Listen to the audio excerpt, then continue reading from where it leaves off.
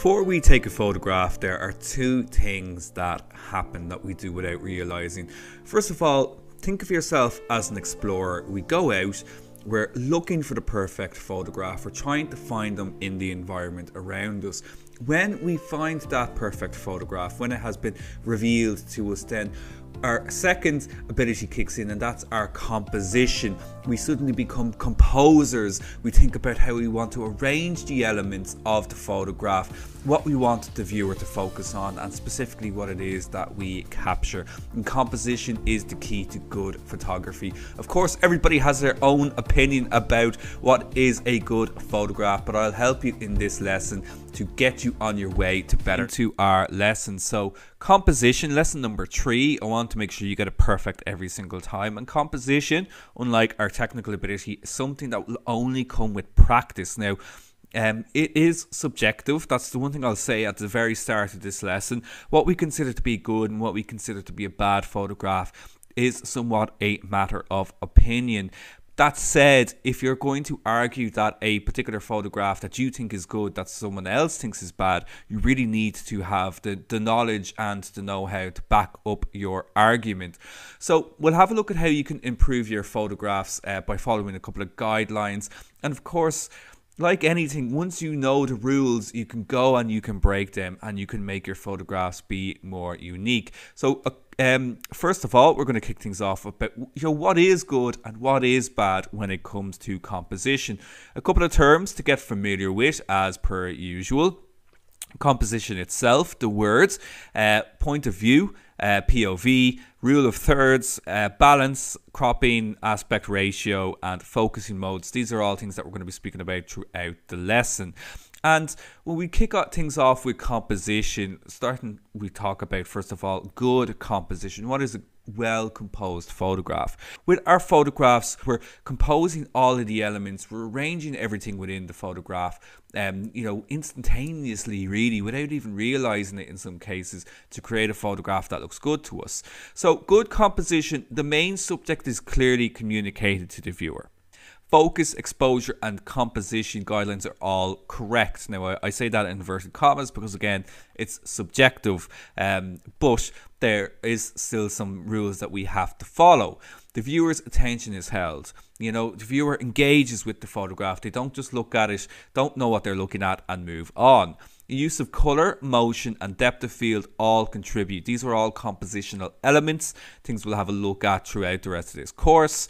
It's free of distractions to the foreground or background. Your viewer's eye is being taken off the subject because of some kind of distraction happening in the foreground or the background. And basically the photograph feels and looks well balanced and is satisfying to look at. It's aesthetically pleasing and we come away from it thinking, well, that's a good photograph. And here is an example of that. So here we've got a nice photograph here of a jetty, and we have a nice sunset. Our horizon is perfectly straight. It's positioned correctly as well. It's not too high. It's not too low. It's not in the middle either, and which can be a little bit jarring sometimes. So we've got a nice balance there. We've got roughly 1/3 of the sky still in here, and 2/3 of the rest of the photograph is made up of the sea and of the jetty here. It's well exposed. There's full of detail and colour. We can see all of the texture of the water. There's nothing that's too dark or too bright, obviously apart from the sun itself, which would be impossible to capture in this type of exposure. Use of shape and line lead the viewer's eyes. So we've got this triangular shape here that's bringing us through the photograph with this kind of line as well, just leading us into the shot. And we've got this horizon then, which also caps it off very, very nicely as well. So there's a nice use of shapes here in the photograph too. And it's in focus and the subject is very clear. We understand what we're looking at here. We're being led through the photograph, down this jetty, through the use of leading lines, and to enjoy the sunset in the distance. Now, let's have a look at what we would consider bad practices when it comes to bad photographs. First of all, the subject is out of focus. It's an unclear subject. The viewer is not sure what they're looking at. the viewer attention then wanders because they're not sure what they're looking at. There's full of distractions in the photograph, so there's things in the shot that are taken away from our primary subject. It may be poorly cropped, so you might have decided to crop into the photograph, but you've made a good photograph bad by poorly cropping into the shot, and there's little or no balance. Things just don't feel right, things feel irregular, and it's just uninteresting to look at. It's just not a visually interesting subject. So here is an example of that. So this is a photograph here where, first of all, straight away we can kind of see that it's out of focus, but we can see the top of the head is incorrectly cropped. You know, the eye line is too high up here in this instance. It's too close to the top, so it's not been correctly cropped at all. There's no sense of room or space. It's very tight. It's very claustrophobic. There is a technique where we can fill the frame with our subject, but this is a little bit different. You know, it's unbalanced. There's no sense of room or space. As I mentioned, it's quite claustrophobic looking photograph. Details are lost in the overexposure here. We're losing details in the highlights there, and it's out of focus. So these are just some elements here that show that this is a poor photograph. So the first thing that I recommend when you're out there photographing is to explore your subject. The key to good composition is to take time with your subject, whether you're photographing a person or whether you're photographing objects, etc. You want to take time to explore your subject. You're not going to get that photograph in one unless you're very, very lucky. Use your environment. Think about what's in the foreground and background, but only use them to create a sense of space, a sense of place. Don't use them as distractions in your photographs. You still want your main subject to be clear and apparent. If you're photographing people, or if you're photographing food, think about using props as well to improve your composition, to help give a balance to the photograph, or even just introduce a little bit of color as well. Have some kind of plan, some kind of idea of what it is that you want to capture. In my experience, you should always have a plan, but things never go according to plan. But you've always got that kind of backup there if needs be, especially when it comes to photographing professional events. But do have some idea of what, in your mind's eye, of what you want to capture. That said, best photographs are usually spontaneous. The best photographs usually just happen, and it gets to a stage as you improve with your photography, you'll be able to anticipate and almost predict when something is going to happen to get the shot. Communicate with your subject, and communicate with your viewer. Remember, ultimately, whatever it is that you're trying to photograph, that you're trying to capture, it's going to be viewed by someone else. So think about that communication, exactly what it is that you're trying to communicate in your photograph. Be patient, take your time. You know, it's not going to happen straight away. You need to spend time and be patient. Patience is one of the most important skills that a photographer needs to develop. And you will learn how to anticipate. You'll learn how to anticipate when something good is going to happen, something interesting is going to happen.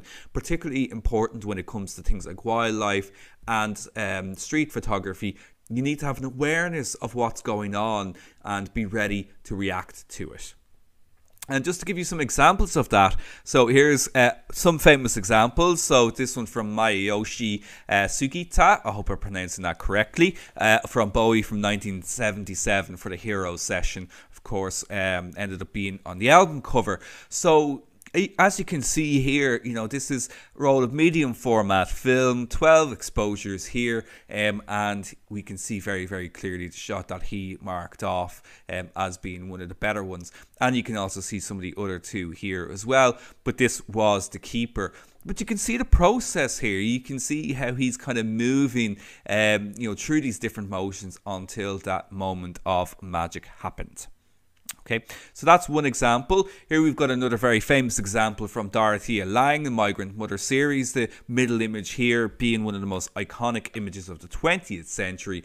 But you can see the other photographs here as well. While still interesting, they don't have that extra quality that the middle image holds, that middle image that has almost kind of a religious kind of quality to it, you know, compared to the other photographs. But the other photographs really kind of showing the desolation and the struggle as well. So just two examples there just to show you that you're not going to get it in one. You need to spend time and explore your subject. Now, you've already heard me mention a couple of times all about balance. And what do I mean about balance? So balance refers to the compositional weight of objects in a photograph. That means that some objects have a lot of compositional weight, meaning that our eyes are drawn to them, and they need to be balanced out then with another compositional weight. Viewers' eyes will tend to wander if a photograph is unbalanced.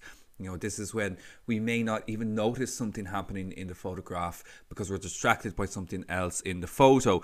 And again, balance will come with practice. But think of each element, each compositional element, each thing that you decide to put into your photograph as being part of a scale. We want to try and keep that scale level. So let's make this visual so you understand exactly what I mean. So here we have a photograph. Take your time with this, have a look at it.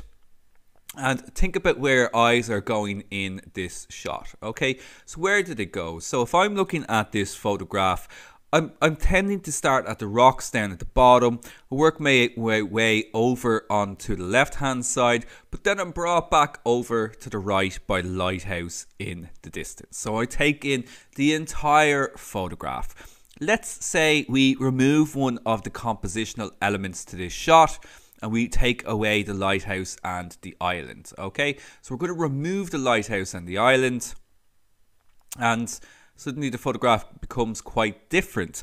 So now think about where we are looking in the shot, and certainly my eye is being drawn over to the rocks on the left-hand side. That is because they're dark, they're much darker than everything else in the photograph. They just seem a little bit out of place now because we have lost the balance of the photograph. So it just looks unbalanced. It doesn't look correct to our eyes. If I bring back our lighthouse, so it pops back into the image, and we can see that we have that balance in the shot. So it's actually usually easier to identify an unbalanced photograph than it is a balanced photograph. So if you're looking at a shot and you feel there's something not right about it, it may be that there is a lack of balance to it. So it's something else to be aware of. Now, moving on to our focusing modes then. So I get asked about focusing modes very, very frequently. And on our smartphones, we have 3 different primary focusing modes. First one is AFS, which is our main focus mode, or one that we typically use by default. AF means autofocus, S means single, so AFS means autofocus single shot. Now what this means is that when we take a photograph, we focus the image, or the camera will focus itself. We take our photograph, and the next time we take a photograph, the camera will focus again. It doesn't keep the focus from the last image. So every subsequent photograph that we take, the camera will have to focus each time. That's what it means by AFS. Now, of course, we can still choose where we want to focus using AFS. We simply touch on the subject, like in this image here in the giraffe. We just simply press onto the giraffe's face and the camera will take its focus from there. If we were to take another photograph, we would need to do the same thing again. The camera will choose the focus for us. So that's AFS, our standard focusing mode. Now for fast moving subjects like children, we have an option called AFC. This means autofocus continuous. And this means that the camera is constantly focusing. It's always focusing. We don't have much control over this ourselves because the camera is doing all the work in regards to focusing, and it essentially tracks moving subjects. So like in this image, you see all these little focus points come up because it's tracking a moving subject. It's a very complex focusing system, great for fast moving subjects, so like children running, but anything like sports photography, if you're trying to capture a moving car, anything like that, you want to use your AFC, your autofocus continuing mode. Finally then, we have our manual focusing mode. So sometimes the autofocus just will fail us altogether. It just can't get the focus right. Usually in lower light situations, this is an issue. So if we're trying to do a portrait at night, the camera may really struggle to focus. This is when we can rely on manual focus. This is basically, we just simply choose to focus ourselves by touching the screen where we want the focus to come from. Now, the camera will not do any autofocus at all. So just remember that the next photograph that you take, the manual focus will be set from the previous image that you took. So the camera's not going to do anything in regards to the focus, so you will have to keep refocusing the image manually if you're sticking to using manual focus mode. Now, of course, there's many more focusing modes available than this, which we will look at in due time, but these are the 3 primary ones that you should be using and are available on the majority of phones. Now, answer me this, a very simple yes or no question. Have you ever seen this photograph before? Okay, so if you're watching this on a laptop or a desktop, don't worry, your computer hasn't just cut out and just revealed the background. So chances are you have seen this photograph before. Very simple yes. Photograph, this is Bliss, and it's perhaps the most viewed photograph taken in the world, taken in 1996. By Charles O'Rear, who was a National Geographic photographer along the Northern Californian Highway. A lot of people at the time, and still nowadays, think the image was photoshopped or was simply not real, because there's an unreal kind of quality to it, but it really is all just about the quality of the light in the photograph. Many people have gone back to this spot and photographed it again and have gone nowhere near the quality of the shot that Charles O'Rear did back in 1996. Now, it's considered the most viewed photograph of all time because, of course, it was available on Windows, and so many people had Windows PCs. But of course, that may change, and most likely will change over the next few years, especially in if you think about Instagram and the amount of people that are posting up on that. There you go, a little bit of trivia for you. Now, so moving into our second topic, we're going to have a look at guidelines and tips that you can use to start improving your composition straight away. So keeping in mind the tips that we had in the first part of this lesson, these are guidelines that will help you, that you can draw upon to make sure that you get a good composition nearly every single time. So some of these you may have heard of before, some of these might be brand new to you. The rule of thirds, symmetry, leading lines, the golden ratio, and point of view. Now, of course, there's way more than this, but these are the main ones we'll focus on in this lesson. And as we continue on with our landscape and our portrait photography lesson in particular, we'll explore many more compositional guidelines. But let's start off with the most popular one, which is the rule of thirds. This one is so popular that it's pretty much built into every single camera and phone that you will purchase nowadays. So let's have a look at this photograph here. So we can feel that there's a good sense of balance here in this photograph. First of all, we've got a nice kind of tonality going on through the photograph here too. But the idea with the rule of thirds is that we have this imaginary grid that's made up of 2 horizontal lines and 2 vertical lines equally spaced. So if we overlay that on this photograph, we can see that we have these 2 horizontal lines going right across just the top of the mountains there, and very, very close to the walkway here as well. Then the vertical lines, we have our we've got the kind of lamppost there, and then we also have the pier at the end and the people sitting there as well. Now, the idea with the rule of thirds is that you want to use it as a guide that your compositional elements will fall somewhere within or close to these points. So the points where the horizontal and the vertical meet, you want your interesting parts of your photograph to fall somewhere near them, and it will help to give a natural sense of balance to the photograph. Let's look at some examples of this. Now, here we've got a portrait taken in landscape format. We can also see here there's not much going on here over on the left hand side of the photograph, but that's absolutely fine. There is still a sense that this photograph is properly composed. And if I bring over my overlay here again, we can see that this gentleman has been positioned to the right part of the photograph, where he is basically falling on that right vertical line. That space that we have over on the left hand side, that's known as negative space, and even though it's called negative space, it's actually something beneficial to your photographs. It gives a sense of room and it gives a sense of space, and something like this is a great technique for photographing portraits in landscape format. Let's look at it in portrait format, so it's not just limited to photographing in landscape format. If we photograph in portrait format, that is with our phone's vertical, we can still see that we have our rule of thirds applied. And again, in this photograph, we've placed the seal's head at one of the points where the vertical and the horizontal meet, and it gives a logical sense of placement. Again, everything else in this photograph here, you know, all of the water around here, it doesn't feel like it's taken away from the photograph. Again, a lot of negative space, but there's a logical sense of placement here because we've used the rule of thirds to correctly balance this photograph. If we were to change it and have the seal's head in the center of the frame, it wouldn't really give us the same effect at all. And again, portraits in portrait format can be done using the rule of thirds as well. This is a really good example where we have that that vertical line over here on the right.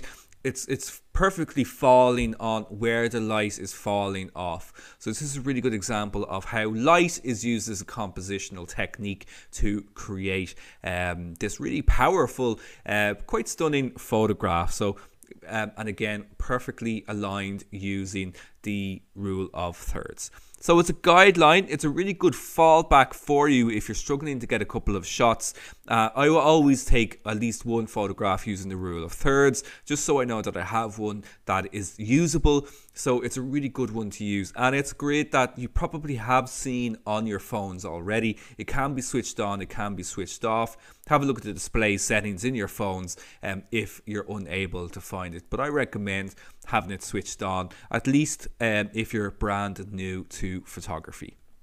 Now, so moving away from our rule of thirds, we also have symmetry, and symmetry is a lot of fun. It's a great compositional technique to play around with and to explore. And the idea with symmetry is that we want to find something that's symmetrical. And when we speak about symmetrical, we can think about it from top to bottom and from left to right. So this is a really good example of both of them, the Eiffel Tower. So we can see we've got a kind of a symmetry going from top to bottom because we have the reflection of the tower in the pool here. But we also have a symmetry going from left to right because we have that kind of those lines leading us into the photograph. They're pretty much mirrored on both sides of it. So this is a really good example of top to bottom and left to right.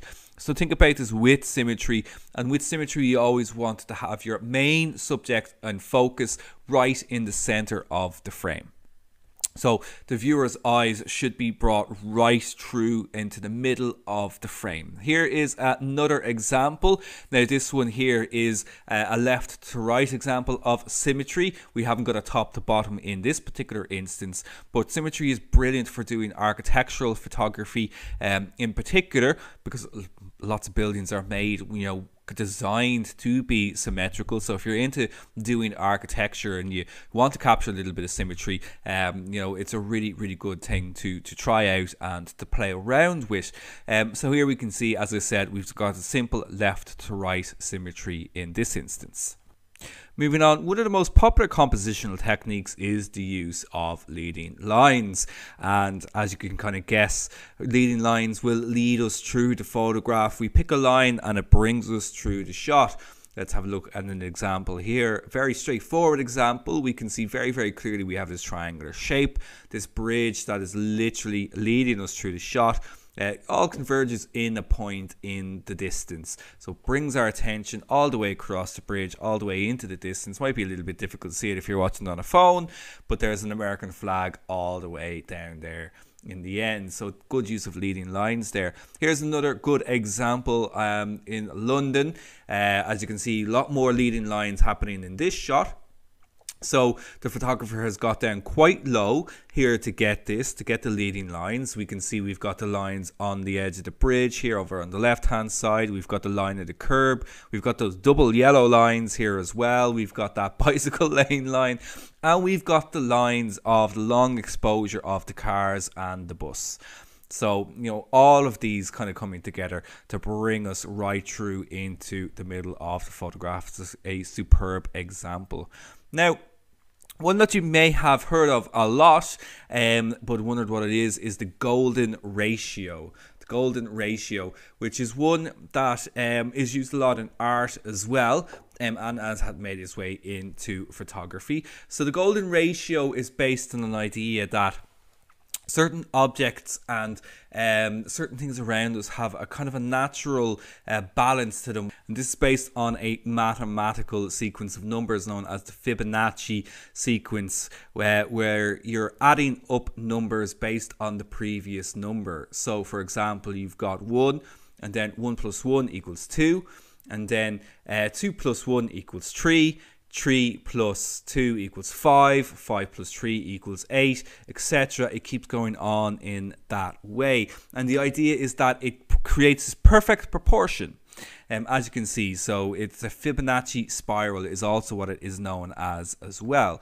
And this is a really good example of it here. As we can see, it's got quite a low horizon here, but it still works. It still looks like everything is placed correctly within the photograph. Now, the Fibonacci spiral, or the golden ratio, whatever you prefer to call it, it is a trickier one to master.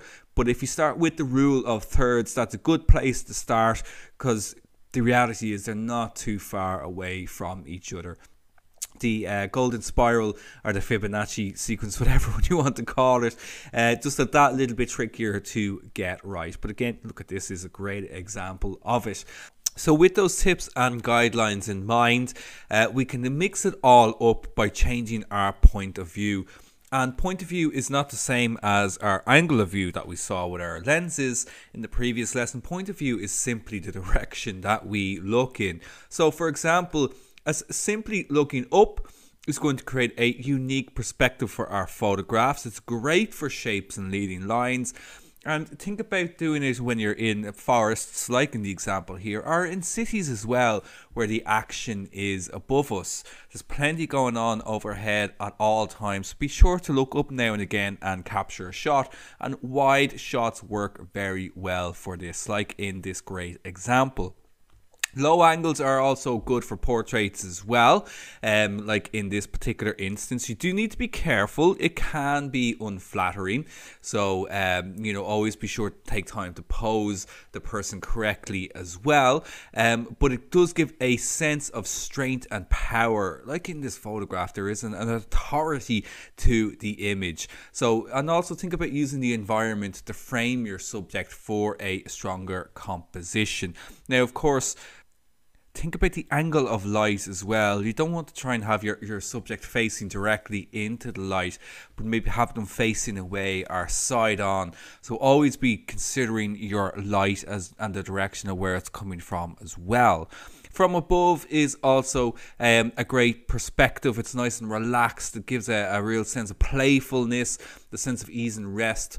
But it's much more casual. It wouldn't be great for doing more kind of corporate or professional work, where they're looking for something a little bit more sophisticated. But for friends and family, it's a great angle to be photographing them from. When you're in concerts, when you're in anywhere with a crowd, crowds are difficult to photograph in any situation, even with the most sophisticated cameras.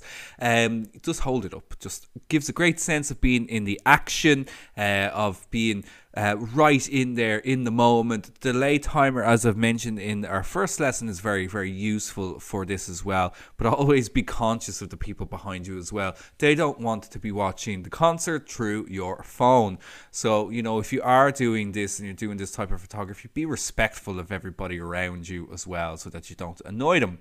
And perhaps one of the most important things that I can say when photographing children in particular is to get to their level, get down to their height. It's no good just to be photographing them up from above. It creates a sense of disconnection. As I mentioned previously as well, you should be making connections with the eyes where possible. So getting to a child's level brings us into their world and makes a connection. You just couldn't get this type of photograph if you were kind of towering above them. It would be a much more kind of intimidating almost kind of photograph, I suppose, from a child's perspective. And as I mentioned, standing above creates a disconnection with the child, with the viewer, and even just getting back down to their level brings us back to our own childhood and reminds us when we were that small as well. Also, don't forget to do this for your pets as well. See the world through their eyes, getting low down with your cats, with your dogs, with your tortoises, with your goldfish, whatever it is you happen to have. And again, practice the same techniques here as well. See the world from their perspective. Now, so I just want to give a quick look at what's coming up in the next lesson. We're going to be having a look all about motion and depth. Good example here of it, the motion of the running water and the nice shallow depth of field there behind it. So we're going to have a look at how we can control those two things within our phones. This will also add to our compositional techniques as well, because we can choose to add in motion and depth into one of the compositional techniques that we've had a look at. Our final topic, just a short little topic to round things off. Just want to briefly speak about cropping and aspect ratio. So first of all, cropping is basically when we crop in on a photograph, we take the shot and we decide to take out parts of the photograph retrospectively. And I just want to say it's okay to crop a photograph. There's this romantic idea that photographs need to try and get everything right in camera. This is a very restrictive way to work. It just simply doesn't work. It's very difficult to get, no matter how much we try, to get that one perfect shot. I mean, we should always, I suppose, in a sense, strive for it, but it's absolutely fine to crop in afterwards. Sometimes you'll see something in a shot afterwards. You want to remove distractions or something like that. Cropping is just another tool, another skill that you can use and that you can rely on. But you should still use cropping within the guidelines and the parameters that I've outlined in this lesson. Now, just to give you an example of this, perhaps one of the most famous photographs again in the 20th century, from a more artistic perspective, is Henri Cartier-Bresson. Very, very famous photograph here. And he was notorious for never wanting to crop his photographs. He avoided it pretty much every single shot he took. He's like, has to be all captured within what he calls the decisive moment. However, he photographed this one through a railing, which you can see very, very clearly here over on the left-hand side of the right image. Okay, you can see that he had to crop that out. So that obviously ruins the photograph. It's a major distraction, but by taking it out, then we get this really incredible photograph where we've got the jumping man and the ballerina there behind him, kind of mimicking him, what he's doing on the poster.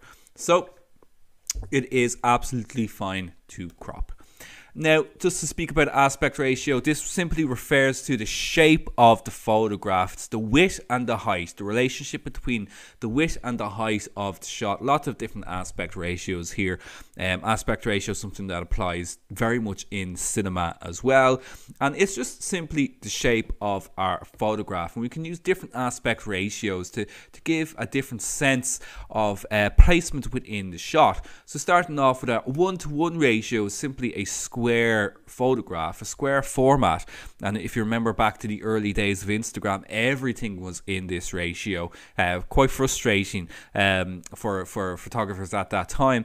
In a way though, you know, 1-to-1 ratio is actually what a lot of medium format cameras will shoot. They'll could do a perfect square like this, but as you can see, it's still following the rule of thirds. We still have our guidelines here, you know, kind of helping to balance the shot. And it's great for portraits, great for doing portraits, but not limited to that at all. You can use it for any purpose really. Then we have our 4-to-3 ratio. This one was a movie standard ratio actually for a very, very long time, and a TV standard ratio as well. Our old TV screens would have followed a format very, very similar to this. It's also a photographic format as well. This one is also, I find, to be very, very nice for doing kind of portrait photography as well, just to give a little bit of space around the subject too. But again, absolutely not limited to what you want to do with this format. Probably the one that we use most frequently, most often nowadays, is our 3-to-2 ratio. This is essentially giving us the entire frame, as you can see here. You know, we have all of the photograph here, and you know, if you're trying to just get I suppose cover yourself with your photography, you should just be photographing in 3-to-2. It should be your standard, and it's always possible then to kind of crop into those other aspect ratios afterwards if needs be. It is nice to photograph in those aspect ratios though as well within your phone, because it'll help train your eyes, it'll help to train them to see using those different ratios. Finally then we have our 16:9 ratio, which is our widescreen format, and this is great if you're after kind of a cinematic quality to your shots. Widescreen being the standard nowadays for cinema and indeed for television as well. So if you're after that type of shot, that type of perspective, 16:9 is the way to go. And of course, certainly for your video as well, you should be considering photographing or videoing in 16:9. Now, so that is the end of our lesson. Coming up in lesson 4, just have a quick look at it, we're going to be having a look at motion and depth, as I mentioned. We're going to have a look at how we can control motion to create blurry photographs like in the center here, how we can track subjects to freeze them in motion, and how we can also obtain shallow depth of field using our phones as well. It's a very important lesson because these are also parameters for controlling exposure too, so you really need to understand shutter speed and aperture to capture motion and depth. Please subscribe, like and share.